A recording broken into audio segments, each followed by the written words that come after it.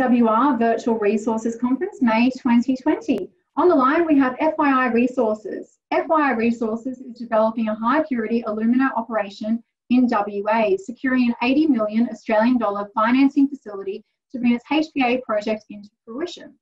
A March 2020 definitive feasibility study for the HPA project, which includes the Cato-Kaolin deposit northeast of Perth and a processing plant at Kwinana, demonstrated the quality of the company's HPA strategy through excellent economic metrics. Following the DFS and the success of pilot plant trials, FYI has a high level of confidence in the technology and process flow sheet and the company's ability to produce a superior quality HPA product. On the line, we have Roland Hill. Roland is the Managing Director of FYI. He has extensive resource industry and investment, finance and funds management experience.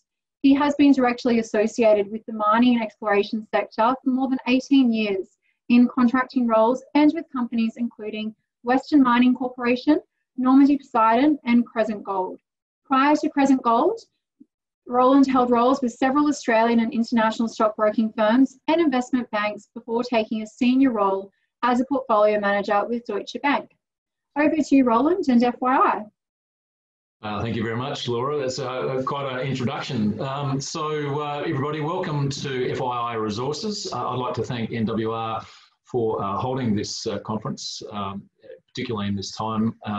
Very interesting platform to do. So, with further ado, I'd like to get on to the presentation. I'm very excited the fact that we're holding this because it's the first opportunity to talk about our funding and also our feasibility studies since COVID-19. So if we can just go straight to it, just all important disclaimer and our competent person statements. And then just moving over to the contents, I think amongst some of the viewers, there'll be some current shareholders. There might be some new people that are thinking about investing, and I certainly encourage that. But there's also some people that might want to just understand the industry a little bit. So I'm going to broadly cover the basic points and the background, but then get into more of the more important points of the finance and DFS, as I mentioned. So just a quick cover of what we're hoping to achieve today. So in essence, FYI Resources, what we'd like to portray is a couple of key pillars of differentiation of our company versus other peers and also in the market. And I hope that's one message that comes across loud and clear to potential investors. And that is our strength of our strategy, the quality of our product, and the strategy altogether, the advantages that we have within the product and our peers. We're also going to establish a little bit about the growth and our opportunity. Particularly, also want to focus in on the economics of our project, the Caddo HPA project, and its meaning within the DFS and what that means to investment potentials. I think at the end of the day, really the key message, the takeaway points is quality, quality and quality. We spent 2.5 years on this project, and I think that's very evident where we're coming from. The last 12 months have been exceptional for us. We have a number of key achievements. I won't go through all of them, but certainly the completion of the DFS and the financing are the two major points that I'd like to discuss. Please look at those in your leisure.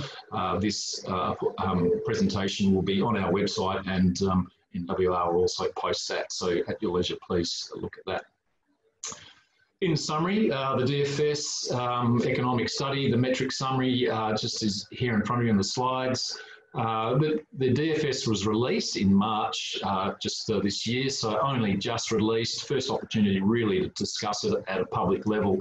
And some of the key points that I'd really like to put out there is amongst not only the quality that went into it, but the level of detail. Unfortunately, we had to call it a DFS rather than a BFS, but the degree of engineering and meticulous study that went into it is certainly a BFS quality, we feel, but we can't call it that simply because we don't have an offtake or revenue line to attach against it, but I'll explain that a little bit later and go into some of the key metrics within that. But highlighting the DFS summary is our NPV, $543 odd million in US terms. That's after tax and a 10% discount, so very conservative. Great IRR, fantastic payback period, and some good cash flow. And because of this and the robustness of the DFS, it's starting to get a bit of traction in the market and interest from institutions and various parties to complete a funding package. So within that goes to the next step and the attraction of our first and foremost financing, 80 million equity financing done through GEM Finance. It's a fantastic support for what we're trying to do. It's a financing facility that probably doesn't suit a lot of day-to-day funding, but however, for us, it's absolutely aligned with our key principles of development. So it'll dovetail into our developments and the balance of our financing packages nicely, and will actually augment the other finance options that we're actually in discussions with at the moment. So just a bit of background, just quickly, the Cadoo Kaolin project here in WA. It's only about 2 hours drive of Perth. I won't go into this in detail, but other than to say that it's in a fantastic jurisdiction and is all part and parcel of our fully integrated project development. The fact that it's in WA, we're mining and processing in WA, I think is a key aspect, and I'll talk a little bit more about that. But the 25-year financing around the DFS is included in our reserves. So our first, 25 years is covered under reserves. Our first 3 years of production, and funnily enough, our payback period is also absolutely scrutinised, so absolute detail, and it's a matter of us understanding this geology as the first step to the product recognition and also the quality and purity that comes from this particular project. High purity itself, there's a lot of talk around about that. It's probably lesser known than the graphites and the lithiums of the world. Nonetheless, it's super important in a lot of applications. And again, I'll talk a little bit more about those, but the key characteristics of this particular product make it very attractive to the customer and to the various applications that it goes in. And key to it is the consumer demand that's increasing year on year at an incredible rate, around about 17%, in fact, as average. That will make this product a well sought after supply. And indeed, it's our intention to meet that demand as it grows. So in terms of that market and the market overview, this is just a quick summary. Again, people have seen this slide before, so I won't go into a great detail, but it's good to see that there's two really quite distinct markets. One is a traditional supply, which goes into LED and some traditional products. The other one is I suppose, where the sizzle from this project is going to come from, or this particular product, and that is in the lithium-ion batteries, electric vehicle markets. But as you see on that graph, a very stable undersupply of traditional markets, and the top two elements there is where the growth is that supports the high annual year-on-year growth. In terms of the overview, this is just one snapshot. As I say, there's quite a lot of applications that it goes into. The battery, the graphic on the left, it's particularly used within the battery cell makeup as the separator, the coating of the separator between the anode and cathode, and it's ideally placed for this due to its specific characteristics, etc. So we'll see this sector increase rapidly, and whilst we see that this is the upside, we also rely on the LED market, which takes up about 60% of the current market. We will be addressing both these markets with our offtake, focusing on both. They're quite separate and distinct markets and requiring separate servicing, But we see that we can address that with our production. Total production about 8,000 tonnes per annum, and we can see that fitting into the current demand cycle extremely well, particularly out to the growth of the HPA demand 2025 and beyond. So just a quick couple of graphics in support of the growth assumptions that were done. We do use and utilise a number of very key and respected research groups in the formulation of these forecasts. And the uptake of the HPA by application is an interesting one. We've managed to be a little bit more conservative than probably these graphs suggest, but nonetheless, it's an important target and great figure for us to address in the future once we're up and running. The lighting and the LEDs in particular, as I mentioned, underpins our growth, and we will support this. They are tremendous growth figures, but again, reliable numbers and ones which we would like to meet in the future with our production. So in terms of our developments and the technology and the overall de-risking of the project, we see this as being one of our key and distinguishing features and differential points against the peers. The fact that we've gone to a lot of time, bother, effort and expense in terms of our product development, and it's an incredible thing to be in, that we've achieved some incredible successes, including 5.9 production, but our average production, as supported through all our test work and our piloting, that again underpins our DFS, is really seen as the pinnacle through our pilot plant and production. So a lot of work has been done there, and that validates our work and supports our financial forecasts and the DFS study as a whole. So what are we actually trying to achieve with this product? I suppose it's an important point and one that needs to be underpinned. I won't go into it at great depth and detail again, because I could talk about this all day and I'm very passionate about this. But it's all involved with delivering a better product, a higher purity, better quality product than is currently available in the market. The market is actually addressed currently by aluminium, that is hydrolyzed, made into HPA crystals that comes from bauxite. There's a lot of issues around the production of that, certainly environmental and carbon footprint issues, but it is a very expensive and involved method of production.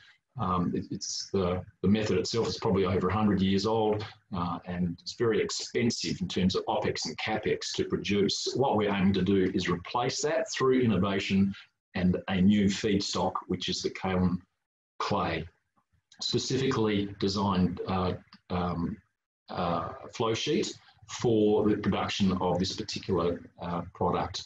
And we see that we can deliver it more efficiently, economically, cheaper, and more reliable, which is a key point to the customer. They absolutely rely on consistent supply. Our spreadsheet, sorry, our flow sheet that supports all this. This is actually technology that's been adapted, evolved, innovated by FYI over the last 2 years. A lot of trials, a lot of variation work has gone into this, and we've finally settled on a flow sheet that we see that does work, and that was validated in the pilot plant. Quite a simple flow sheet. The components within that, there's quite a little bit of, if I can say, beg your pardon, IP. Quite a lot of knowledge and learning has gone into that. But in essence, in a chemical sense, it's absolutely straightforward, but there's a lot of tricks to it. And we think that we've nailed the well, absolutely nailed it. So the process we see as being key to our whole economics. In terms of the market and the market engagement, we're spending a lot of time on this. It's equally as important as developing a first-class process flow sheet and the production. The market angle is absolutely critical, and we're spending a lot of time in doing that.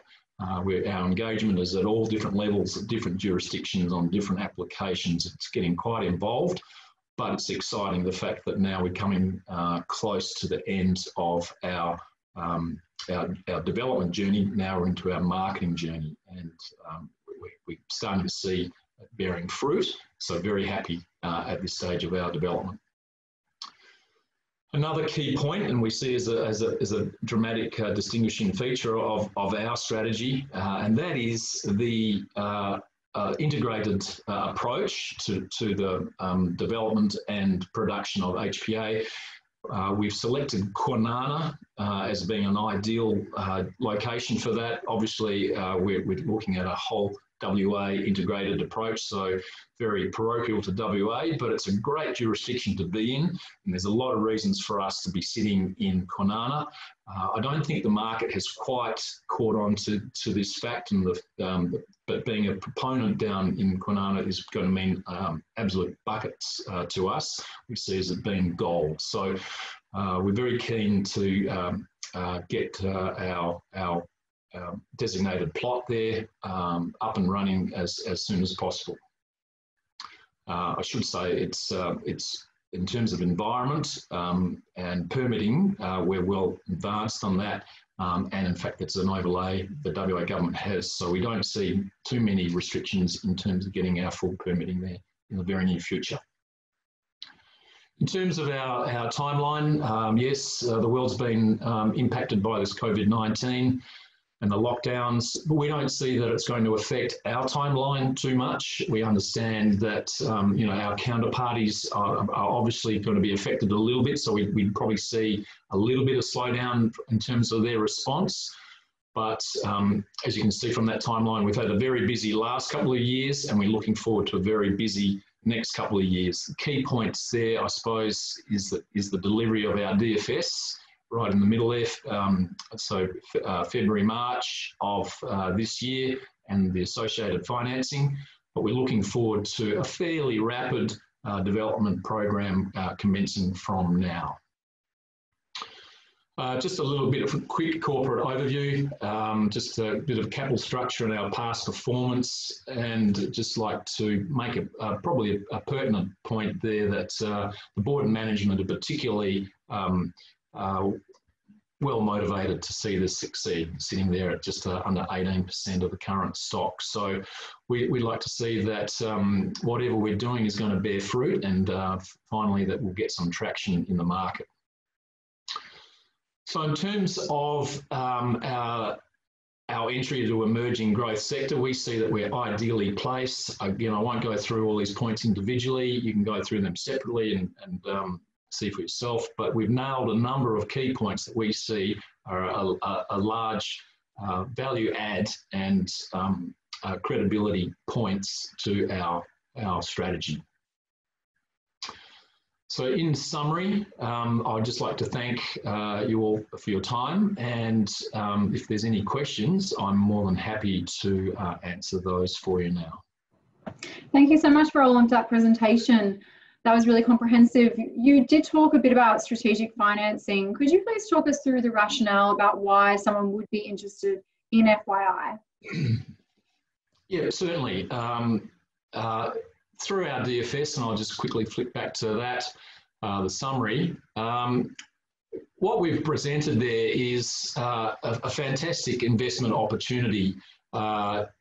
The rewards at this early stage are immense for an early starter or an early investment, and through the development we aim to build upon that credibility. But the key points of that NPV, the long mine life, the quick payback, 3.5 years, all those metrics make it absolutely attractive to early stage investment, and that's for a time point right now. But further down the track, along with early investments such as the 80 million investments, it's making it more attractive as time goes on to other packages that will actually formulate our full capital amount. So not only is it a perfect timing now for an investment, but in the long run, these metrics make it ideal for And since the pilot plant run, Roland, have you sent any of the optimised samples to interested parties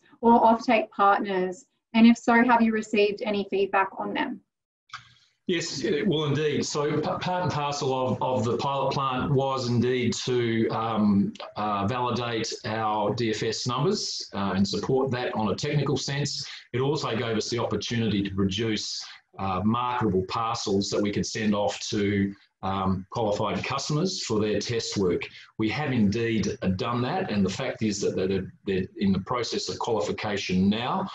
The point that these guys are, it's a involved process in terms of the qualification, so we just have to be a little bit patient in terms of timing. We're doing all we can to assist.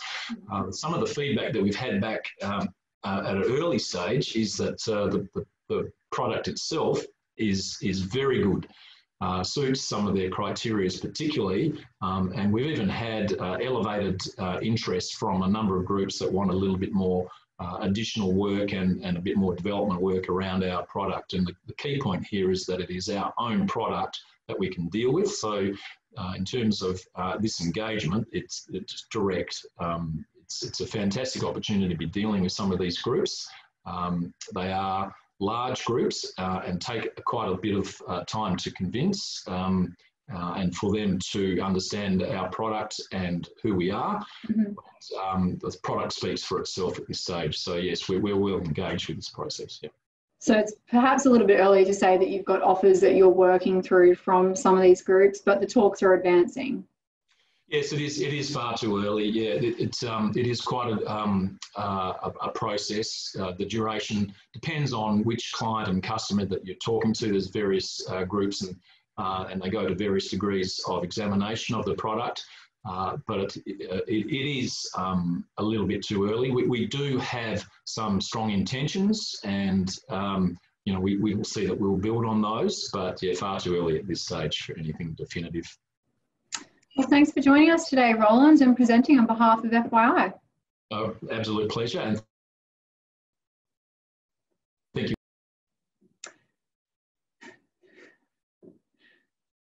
Stop it, right?